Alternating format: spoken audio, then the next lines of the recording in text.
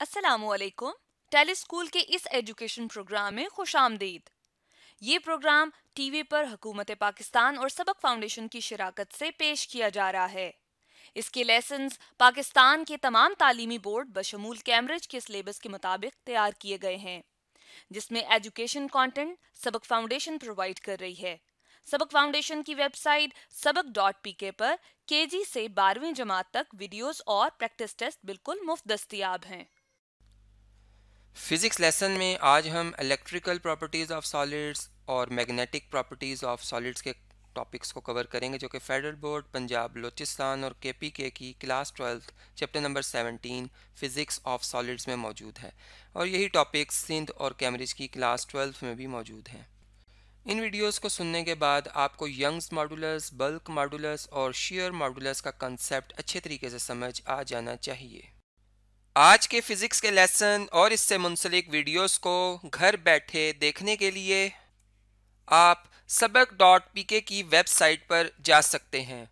यहाँ पर तमाम बोर्ड्स की 9वीं से 12वीं जमात तक फ़िज़िक्स के सारे टॉपिक्स पर वीडियोस और प्रैक्टिस टेस्ट बिल्कुल मुफ्त मौजूद हैं। इनके ज़रिए आप अपने कंसेप्ट को पुख्ता करके इम्तिहानात में शानदार नंबर हासिल कर सकते हैं। इलेक्ट्रिकल प्रॉपर्टीज ऑफ सॉलिड्स पर स्टूडेंट बात करते हैं। जिस तरह कि हमने स्टेट्स ऑफ मैटर में पढ़ा था, हमने मैटर को 3 स्टेट्स में डिवाइड किया था, इनको हमने कैटेगरीज में रखा था। इसी तरह अब हम जस्ट जो सॉलिड्स हैं, जो एक इसकी स्टेट है मैटर की सॉलिड्स, उनको हम देखते हैं कि उनकी इलेक्ट्रिकल प्रॉपर्टीज क्या है, यानी कौन से ऐसे सॉलिड्स हैं जिनमें चार्जेस इजीली मूव कर सकते हैं, कौन से ऐसे सॉलिड्स हैं जिनमें मूव नहीं कर सकते, और कुछ सॉलिड्स ऐसे हैं जिनमें के उनकी मूवमेंट एवरेज वैल्यू तक होती है, यानी ना बहुत ज्यादा और ना बहुत कम। उन 3 कैटेगरीज को हम यहाँ पर डिस्कस करते हैं। सो फर्स्ट ऑफ ऑल, अगर आप देखें इनके जो अपोजिट साइड्स हैं, जो अपोजिट कैटेगरीज हैं, फर्स्ट उन दोनों पर हम बात करते हैं, और फिर लास्ट में हम जो इन बिटवीन जो जिनकी वैल्यू एवरेज होती है उन पर बात करते हैं। सो फर्स्ट हमारे पास जो सॉलिड्स हैं जिनमें इलेक्ट्रिकल चार्जेस इजीली मूव कर सकते हैं, मूवमेंट उनकी इजी होती है, वहां पर उनको हम कहते हैं कंडक्टर्स। और नेक्स्ट कुछ ऐसे हैं जो जिनको हम कहते हैं इंसुलेटर्स। सो इंसुलेटर्स और कंडक्टर्स में फर्क क्या है? देखिए, अगर हम इनको इंट्रोड्यूस कर ले, फर्स्ट इनको इंट्रोड्यूस कर ले, सो आप अ पीस ऑफ कंडक्टर पहले कंसिडर कर लें, अ पीस ऑफ कंडक्टर, और इसके बाद हम कंसिडर करेंगे अ पीस ऑफ इंसुलेटर। दोनों को हम कंपेयर करते हैं, क्या होता है इन दोनों के दरमियान। देखिए, ये आप कंसिडर कर लें अ पीस ऑफ इंसुलेटर। अब दोनों जो है ये विद रिस्पेक्ट टू प्रॉपर्टीज एक दूसरे के अपोजिट्स हैं, यानी जो कंडक्टर्स है उनमें इजीली चार्जेस मूव कर सकते हैं, उनमें फ्री चार्जेस जिनको हम इलेक्ट्रॉन्स कहते हैं बहुत ज्यादा होते हैं, जो कि लूजली बाउंड होते हैं। और जो इंसुलेटर्स हैं वहां पर चार्जेस बहुत स्ट्रांगली बाउंड होते हैं, एक दूसरे के साथ बहुत फर्मली बाउंड होते हैं, टाइट होते हैं, वो मूव नहीं कर सकते, अपनी जगह पर फिक्स्ड होते हैं। सो अब अगर आप देखें यहाँ पर, देखिए ये एटम, एक एटम कंसिडर कर लें किसी भी कंडक्टर का, ये एक एटम कंसिडर कर लें। इनमें चूंकि हम जानते हैं कि बहुत ज्यादा कंसिडरेबल अमाउंट ऑफ एटम्स होते हैं, लेकिन वो सारे हम यहाँ पर ड्रा नहीं कर सकते। हम जस्ट फ्यू एटम्स आपको शो करते हैं कि इनकी जो चार्जेस इनके साथ अटैच्ड होते हैं, इलेक्ट्रॉन्स, उनकी प्रॉपर्टीज क्या हैं, हम उनको किस तरह डिस्कस कर सकते हैं। इसी तरह आप कंसिडर कर ले एटम्स जो है वो आप इंसुलेटर्स में कंसिडर कर ले। फर्स्ट जो है वो कंडक्टर है, उसकी आप कोई भी आम एग्जांपल ले सकते हैं, जिस तरह के कॉपर ले सकते हैं आप, फॉर एग्जांपल सिल्वर ले सकते हैं, जो गुड कंडक्टर्स हैं। और जो इंसुलेटर है उसमें आम लाइफ में आप फॉर एग्जांपल प्लास्टिक्स कंसिडर कर सकते हैं, जिनमें चार्जेस जो है वो मूव नहीं करते इजीली। अब देखें, जो यहां पर आपके पास कंडक्टर्स में एटम्स होते हैं, इनके आप लास्ट शेल कंसिडर कर ले, एटम्स के लास्ट शेल्स। तो जो लास्ट शेल में इनके इलेक्ट्रॉन्स होते हैं, वो इनके न्यूक्लियस के साथ उनका जो फोर्सेस होते हैं दोनों के दरमियान, इलेक्ट्रॉन और न्यूक्लियस जो एक दूसरे को अट्रैक्ट करते हैं, क्योंकि इलेक्ट्रॉन पर नेगेटिव चार्ज है, न्यूक्लियस पर पॉजिटिव है, तो इनके दरमियान फोर्सेस होते हैं जिनको हम अट्रैक्टिव फोर्सेस कहते हैं, फोर्स ऑफ अट्रैक्शन, या इनको कूलम फोर्स कहते हैं। अब ये मेटल्स में ऐसा होता है, कंडक्टर्स में, कि आप कंसिडर कर ले कि एक स्प्रिंग है, यानी न्यूक्लियस को आप कंसिडर कर ले कि इसको आपने अटैच किया हुआ है विद स्प्रिंग, और इसका जो ये एंड है उसके साथ एक इलेक्ट्रॉन आपने अटैच किया हुआ है। यानी बिल्कुल आम लाइफ में देखें, एक बॉडी, दो बॉडीज हैं, उनको आप स्प्रिंग से कनेक्ट करते हैं तो वो एक दूसरे के साथ बाउंड रहते हैं, एक दूसरे से दूर नहीं जाते। तो बिल्कुल इसी तरह की सिचुएशन होती है एटम्स के अंदर भी। यहाँ पर जो इलेक्ट्रॉन्स है और जो न्यूक्लियाई है वो एक दूसरे के साथ एक जो फोर्स है, फोर्स ऑफ अट्रैक्शन, बिल्कुल ऐसे ही जुड़े होते हैं जैसे कि स्प्रिंग दो ऑब्जेक्ट्स को रखते हैं। सो अगर आप इन दोनों की अब कंपेयर कर ले, यहां पर भी इसी तरह की सिचुएशन होती है, यानी न्यूक्लियस है और न्यूक्लियस और इलेक्ट्रॉन्स के दरमियान जो है वो एक अट्रैक्टिव फोर्स है।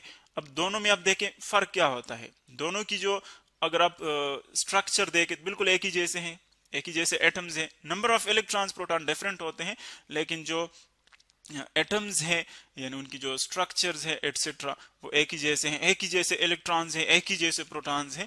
लेकिन अगर आप कंडक्टर्स में देखें तो इनकी जो लास्ट इलेक्ट्रॉन है, लास्ट वैलेंस शेल में जो इलेक्ट्रॉन है, वो न्यूक्लियस के साथ उनकी जो अट्रैक्टिव फोर्स है वो बहुत ज्यादा वीक होती है। यानी आप यूं कंसिडर कर ले कि ये दो ऑब्जेक्ट्स हैं, इनको जिस स्प्रिंग से आपने इनको अटैच किया एक दूसरे के साथ वो ओल्ड स्प्रिंग है। For example this is an old spring जो कि इजीली जो है वो ब्रेक हो सकता है, आप थोड़ा सा भी इसको हिलाए तो ये स्प्रिंग ब्रेक हो सकता है। सो अगर ये बहुत ओल्ड स्प्रिंग आप कंसिडर कर लें तो देखिए आप इनको थोड़ा सा इनको यूं खींचे, इस ऑब्जेक्ट को या इसको यूं खींचे तो क्या होता है, ये स्प्रिंग जो है ब्रेक हो जाएगा। ब्रेक हो जाएगा तो ये दोनों ऑब्जेक्ट जो है एक दूसरे से फ्री हो जाएंगे, इनका एक दूसरे पर जो डिपेंडेंस है वो खत्म हो जाएगा। इसी तरह अगर आप ये देखें इंसुलेटर्स में तो यहां पर आप कंसिडर कर ले कि ये जो स्प्रिंग है, जहां पर इंसुलेटर में हम कंसिडर कर रहे हैं कि ये दो ऑब्जेक्ट्स हमने जो जोड़े हुए हैं, ये एक न्यू स्प्रिंग आप कंसिडर कर ले, एक स्टिफ स्प्रिंग है,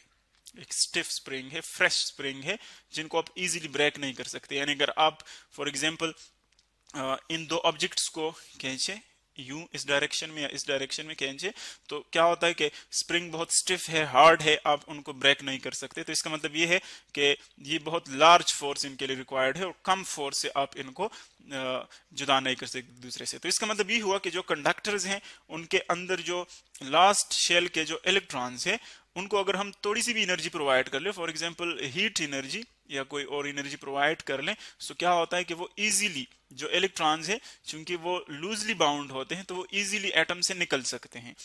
इजीली एटम से निकल सकते हैं इसका मतलब ये है कि वो इस बॉडी के अंदर क्या होते हैं, फ्री होते हैं, फ्रीली मूवमेंट करते हैं, क्योंकि एटम्स के साथ उनका जो फोर्सेस हैं न्यूक्लियस के साथ वो लूज है, तो वो उनके साथ अटैच नहीं रहते बल्कि वो इजीली वहां से जंप आउट कर सकते हैं। तो इस पूरे बॉडी में वो क्या करते हैं, रैंडम मूवमेंट करते हैं, रैंडम मूवमेंट करते हैं। सो अगर हमें फिर इनकी मूवमेंट चाहिए हो तो हम इनको इजीली किसी स्पेसिफिक डायरेक्शन में जो है वो मूव कर सकते हैं। इसका मतलब ये है कि यहाँ पर फ्री चार्जेस अवेलेबल है कंडक्टर्स में। सो इसमें इजीली जो इलेक्ट्रिक करंट है वो मूव कर सकता है, फ्री चार्जेस अवेलेबल है। लेकिन अगर आप इस अपोजिट एक्सट्रीम पर देखें यहाँ पर, सो यहाँ पर जो इंसुलेटर्स में इलेक्ट्रॉन्स हैं वो इन शेल्स में न्यूक्लियस के साथ बहुत स्ट्रांगली बाउंड है। इसका मतलब ये है कि ये किसी स्मॉल एनर्जी से, स्मॉल अमाउंट ऑफ एनर्जी से आप इनको जुदा नहीं कर सकते, सेपरेट नहीं कर सकते। इसका मतलब ये है कि ये न्यूक्लियस के साथ अटैच्ड ही होते हैं, यानी न्यूक्लियस एटम्स के अंदर ही होते हैं न्यूक्लियस की फोर्स की वजह से। तो इसीलिए हम कह सकते हैं कि ये अपनी जगह पर फिक्स्ड होते हैं। जब फिक्स्ड होते हैं सो यहाँ पर जो फ्री चार्जेस हैं, फ्री चार्जेस वो अवेलेबल नहीं होते, और अगर फ्री चार्जेस अवेलेबल नहीं है तो इसका मतलब है कि फ्री चार्जेस की मूवमेंट नहीं होगी। फ्री चार्जेस की मूवमेंट नहीं होगी सो यहाँ पर आपको ये इलेक्ट्रिक करंट नहीं देगा। सो ये इन दोनों की जो सिंपल हम देख सकते हैं जो इनमें फर्क है। और फिर यह है कि अगर आप इनका टेम्परेचर इंक्रीज करते हैं, इन कंडक्टर्स का टेम्परेचर इंक्रीज कर ले, तो जितना आप टेम्परेचर इंक्रीज करेंगे उतने इन इलेक्ट्रॉन्स के पास, एटम्स के पास एनर्जी ज्यादा आएगी, थर्मल एनर्जी। इतने वो ज्यादा वेगोरसली वाइब्रेट करेंगे, जितने वो ज्यादा एम्पलीट्यूड के साथ, ज्यादा स्पीड के साथ इंटेंसली वाइब्रेट करेंगे तो उतना उनका एक दूसरे के साथ कोलिजन ज्यादा होगा। कोलिजन ज्यादा होगा तो रेजिस्टेंस बढ़ेगा, रेजिस्टेंस बढ़ेगा तो इसका मतलब यह है कि वहां पर इलेक्ट्रिक करंट की जो वैल्यू है, जो कंडक्टिविटी है वो डिक्रीज होगी और रेजिस्टिविटी जो अपोजिशन है वो इंक्रीज होगा। इसी तरह अगर आप इंसुलेटर्स देखें, आम टेम्परेचर्स पर अगर हम टेम्परेचर इंक्रीज भी कर लें इन पर कोई फर्क नहीं पड़ता क्योंकि ये बहुत हार्डली बाउंड होते हैं। लेकिन अगर हम एक्सट्रीमली हाई टेम्परेचर दे दें तब इनके जो कंडक्टिविटी है वो हम कह सकते हैं कि इंक्रीज हो सकती है, क्योंकि बहुत ज़्यादा टेम्परेचर देंगे, ज़्यादा अमाउंट ऑफ एनर्जी, तो इलेक्ट्रॉन जो है वो एटम से निकल जाएंगे, फ्री हो जाएंगे और आपको वो कंडक्टिविटी देंगे। और जो इसका इन दोनों का जो एवरेज वैल्यू है, कुछ मटेरियल्स ऐसे हैं जिनमें जो चार्जेस हैं, फ्री चार्जेस, वो एक एवरेज वैल्यू तक होते हैं, यानी ना बहुत ज्यादा होते हैं और ना बहुत कम होते हैं, उनको हम कहते हैं सेमी कंडक्टर्स। सेमी कंडक्टर्स ये ऐसे मटेरियल्स हैं जो कि एक्चुअली ग्रुप 4 से बिलोंग करते हैं, और इनमें जो नंबर ऑफ फ्री चार्जेस हैं, नंबर ऑफ फ्री चार्जेस, वो उनकी वैल्यू अप्रॉक्सीमेटली जो है इन बिटवीन इंसुलेटर्स और कंडक्टर्स होते हैं। यानी इंसुलेटर में तो हम लेते हैं प्रैक्टिकली हम जीरो ही वैल्यू लेते हैं फ्री चार्जेस की, कंडक्टर्स में हम बहुत ज्यादा वैल्यू लेते हैं, यानी अप्रोक्सीमेटली हर एक एटम का जो नेक्स्ट, हर एक एटम का एक इलेक्ट्रॉन फ्री होता है, 2 इलेक्ट्रॉन फ्री होते हैं, एटसेट्रा। लेकिन जो सेमीकंडक्टर्स में, उनमें जो है एक एवरेज वैल्यू होती है।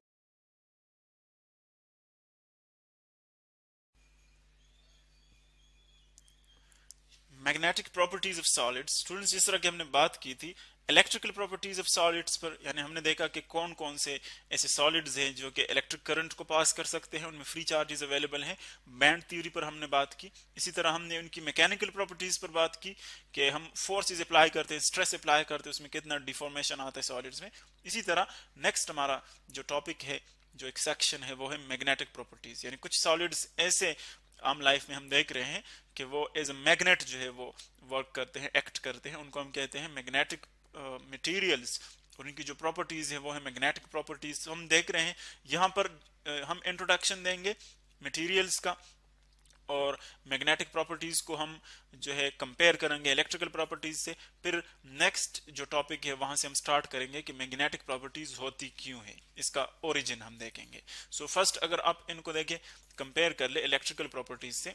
इलेक्ट्रिकल प्रॉपर्टीज भी हमने देखा था, या अगर आप इलेक्ट्रोस्टैटिक्स का वो चैप्टर रिवाइज कर ले, सो सपोज एक पॉजिटिव चार्ज है, उसमें हमने देखा था कि इसकी जो इलेक्ट्रिक फील्ड लाइंस हैं, या फर्स्ट हम स्टार्ट कर लेते हैं एक डाइलेक्ट्रिक से, क्योंकि अगर हम सिंगल एटम की बजाय एक डाइलेक्ट्रिक की बात करें तो वो बेहतर रहेगा। ये आप सपोज कर ले एक डाइलेक्ट्रिक, एक इंसुलेटर है, जिसको हमने कैपेसिटर में पढ़ा था, एक इंसुलेटिंग मटेरियल है एक्चुअली। अब अगर आप आम यूजुअली इसको देखें, सो इसके अंदर जो पार्टिकल्स हैं, वहां पर न्यूक्लियाई और फिर इलेक्ट्रॉन्स, वो स्फेरिकल फॉर्म में होते हैं वो पार्टिकल्स, या एटम्स की बात अगर आप करें। लेकिन जब हम इनको इलेक्ट्रिक फील्ड के अंदर रखते हैं इस तरह मटेरियल्स को, यानी यहाँ पर आप एक कैपेसिटर का प्लेट कंसिडर कर ले जिसके ऊपर पॉजिटिव चार्ज है, इसके ऊपर पॉजिटिव चार्ज, ये पॉजिटिव, और इस साइड से आप कंसिडर कर ले कि एक प्लेट है जिसके ऊपर है नेगेटिव चार्ज, ये। तो अब हमने देखा था इस तरह की सिचुएशन में कि जो इसके दरमियान हमने मटेरियल रखा हुआ है, जो इलेक्ट्रॉन्स है, ये प्लेट इलेक्ट्रॉन्स को रिपेल करता है, क्योंकि इलेक्ट्रॉन्स और इलेक्ट्रॉन्स दोनों सेम चार्जेस हैं, सो उनको रिपेल करता है इलेक्ट्रॉन्स को। सो इलेक्ट्रॉन जो है वो इस साइड पे, यानी एक्चुअली हम जस्ट मटेरियल्स की बात करते हैं, बाकी ये एक्चुअली एटम्स के अंदर होता है। इलेक्ट्रॉन्स एटम के एक साइड पे चले जाते हैं, और जो न्यूक्लियाई है वो दूसरे साइड्स पे शिफ्ट हो जाती है थोड़ी सी, यानी उसकी जो डिस्प्लेसमेंट है वो यूं शिफ्ट हो जाती है। सो हमने देखा था कि मटेरियल जो है वो उसके दो पोल्स बन जाते हैं, पॉजिटिव और नेगेटिव पोल्स बन जाते हैं। हम कहेंगे कि ये पोलराइज हो गया, ये मटेरियल पोलराइज हो गया, यानी इनके दो नेगेटिव और पॉजिटिव पोल्स बन गए। सो अब अगर आप देखें इलेक्ट्रिकल मटेरियल्स को जब आप कट करते हैं, यानी इस मटेरियल को कट कर ले, ये एक मैक्रोस्कोपिक मटेरियल है, आपके पास एक बारीक सा मटेरियल आ जाएगा, यानी यूं देखें इसकी थिकनेस अगर हम कट कर ले इसको हाफ में, यूं आ जाएगा। फिर आप देखेंगे कि इस तरह नहीं होता कि पॉजिटिव अलग हो गए नेगेटिव अलग, फिर जो इनके अंदर एटम्स है यहाँ पर पॉजिटिव शिफ्ट हो जाएंगे, इसी तरह यहाँ पर नेगेटिव। आप इसको कंटिन्यूअसली कट करते जाएं, एक टाइम ऐसा आ जाएगा कि आपके पास एक सिंगल एटम आ जाएगा, सिंगल एटम, दरमियान में न्यूक्लियस, और जो इसके इर्द गिर्द हैं ये शेल्स, इनमें इलेक्ट्रॉन्स होते हैं। जस्ट हम एक ही शेल कंसिडर कर लेते हैं, ये इलेक्ट्रॉन से कंसिडर कर लें, कोई भी आप एटम कंसिडर कर सकते हैं। अब अगर आप मजीद एटम को स्प्लिट कर लें, तो हम इलेक्ट्रॉन्स को और जो न्यूक्लियाई हैं उनको हम सेपरेट कर सकते हैं, उनको हम सेपरेट कर सकते हैं।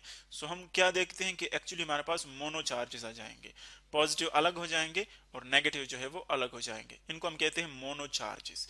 इसी तरह अगर आप इसको कंपेयर कर लें अब मैग्नेटिक प्रॉपर्टीज से, मैं फॉर एग्जांपल ये एक मैग्नेट ले रहा हूँ, एक परमानेंट मैग्नेटिक मटेरियल, और हमने देखा था कि ये जो मैग्नेटिक मटेरियल्स हैं, अगर आप इसका वो नॉर्थ पोल देखें और ये south pole, so north pole से यहाँ से लाइंस निकलती है, मैग्नेटिक फील्ड लाइंस, बिल्कुल इसी तरह जिस तरह के इलेक्ट्रिक चार्जेस में पॉजिटिव चार्ज से बाहर निकलती है लाइंस, यू ये उनके लाइंस आ गए, और जो साउथ पोल है वहां पर एंटर होती है। और ये भी हमने इसकी हिस्ट्री देखी थी कि हम इनको साउथ पोल क्यों कहते हैं, नॉर्थ पोल क्यों कहते हैं। और ये एक्चुअली जो लाइंस हम ड्रा कर रहे हैं ये यहाँ पर वैनिश नहीं होती, बल्कि ये यहाँ से इस स्पेस में वापस आती है, ये इस स्पेस को कवर करके वापस आती है और इस साउथ पोल में फिर एंटर हो जाती है। बिल्कुल इसी तरह ये लाइन यहाँ पर पूरा स्पेस कवर करके यू ये वापस आती है, इस तरह लाइक अ बटरफ्लाई ये वापस आती है, यू एंटर हो जाती है साउथ पोल में। इस तरह बाकी लाइंस ये भी लार्ज स्पेस कवर करके वापस आती है, ये वापस आती है। तो इसका मतलब ये है कि मैग्नेटिक फील्ड लाइंस जो है एक्चुअली अगर आप यहाँ पर देखें सो वो एग्जिस्ट करती है in the form of loops. अब अगर आप इस मैग्नेट को कट करते जाए यानी कंटिन्यूअसली, बिल्कुल इसी तरह जिस तरह कि हमने इलेक्ट्रिक केस में देखा, सो अब आपके पास सपोज एक एटम आ गया, एक एटम आपके पास आ जाता है। तो जब एक एटम आ जाता है वहां पर एक्चुअली हम फिर ऑब्जर्व करते हैं कि जो मैग्नेटिक प्रॉपर्टीज हैं, जिनको हम बी से डिनोट करेंगे मैग्नेटिक फील्ड को, जो मैग्नेटिक फील्ड है वो एक्चुअली मूवमेंट की वजह से है, इलेक्ट्रॉन की मूवमेंट की वजह से। हम न्यूक्लियाई कभी पढ़ेंगे नेक्स्ट लेक्चर में, लेकिन यहाँ पर जस्ट हम इलेक्ट्रॉन्स की कंसिडर करते हैं। अब इलेक्ट्रॉन जब मूव करता है तो उस वजह से मैग्नेटिक फील्ड प्रोड्यूस होता है वहां पर।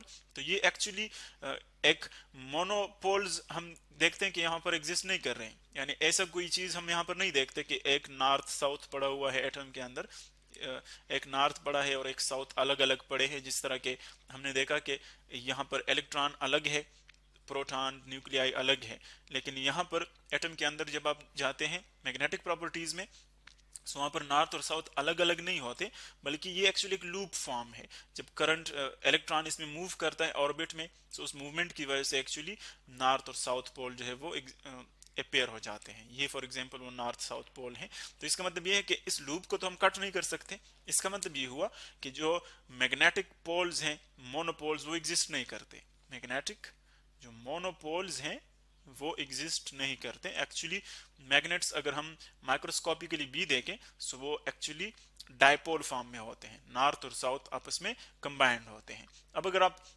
इन दोनों प्रॉपर्टीज को फिर एक और तरीके से कंपेयर कर लें, यानी मैं फॉर एग्जांपल यहां पर रखता हूं एक एक स्फेयर आप कंसिडर कर ले, उसके अंदर आप पॉजिटिव चार्ज कंसिडर कर लें। सो अगर हम देखें पॉजिटिव चार्ज से जो फील्ड लाइंस है वो बाहर निकलेगी, इस तरह फील्ड लाइंस वो बाहर निकलेगी। अब अगर यहाँ पर कोई for example positive negative charge नहीं है तो इसका मतलब है कि ये फील्ड लाइंस बाहर निकलेगी। और अगर आप यहाँ पर इतना ही नेगेटिव चार्ज भी कंसीडर कर ले तो फिर ये फील्ड लाइंस जितने बाहर निकल रही है उतनी लाइंस उस नेगेटिव की तरफ फिर आएंगे। तो इसका मतलब ये है कि जो नेक्स्ट नेट फ्लक्स होगा वो कितना होगा, जीरो, बिकॉज जितनी मैग्नेटिक फील्ड लाइंस निकलेंगी उतनी लाइंस एंटर होंगी, सो नेट फ्लक्स जीरो होगा। लेकिन अगर आप इसी स्फेयर के अंदर एक परमानेंट मैग्नेट रखें नॉर्थ और साउथ पोल, तो हम जानते हैं कि परमानेंट मैग्नेट जो है वो डायपोल फॉर्म में होता है, यानी उसके अगर आप मोनोपोल्स देखें तो मोनोपोल्स एग्जिस्ट नहीं कर रहे हैं। तो इसीलिए जो लाइन यहां से नॉर्थ से निकलेगी वो वापस साउथ में आ जाएगी, जो नॉर्थ से निकलेगी वापस साउथ में आ जाएगी। तो इसका मतलब ये हुआ कि जितने लाइंस निकलेंगी उतनी लाइंस वापस एंटर होगी। सो इट मींस के अगर आपके पास इलेक्ट्रिक केस में सिर्फ पॉजिटिव है सो नेट फ्लक्स होगी उसकी, बिकॉज लाइन सिर्फ बाहर निकल रही है, नेगेटिव उसमें चार्ज नहीं है ताकि वापस लाइंस आ जाए। इसी तरह अगर सिर्फ नेगेटिव है तो फिर भी लाइन सिर्फ एंटर होंगी, बाहर नहीं जाएगी, तो इसका मतलब है कि फिर भी नेट फ्लक्स होगा। लेकिन मैग्नेटिक केस में जितनी लाइंस निकलेंगी उतनी लाइंस वापस आएगी। तो इसका मतलब यह है कि मैग्नेटिक केस में नेट फ्लक्स फिर आपके पास क्या होगा, हमेशा जीरो होगा। और ये जो नेट फ्लक्स जीरो है ये आपको यही शो करता है कि मोनोपोल जो एक्चुअली वो एग्जिस्ट नहीं करते। सो ये आप गासीज लॉ से भी देख सकते हैं। गासीज लॉ से हम यूँ देखते हैं कि वहां पर अगर नेट फ्लक्स आ रहा है इलेक्ट्रिकल केस में, तो इट मीन्स कि मोनो चार्जेस एग्जिस्ट करते हैं। मैग्नेटिक केस में नेट फ्लक्स जीरो है, सो मैग्नेटिक मोनोपोल्स एग्जिस्ट नहीं करते।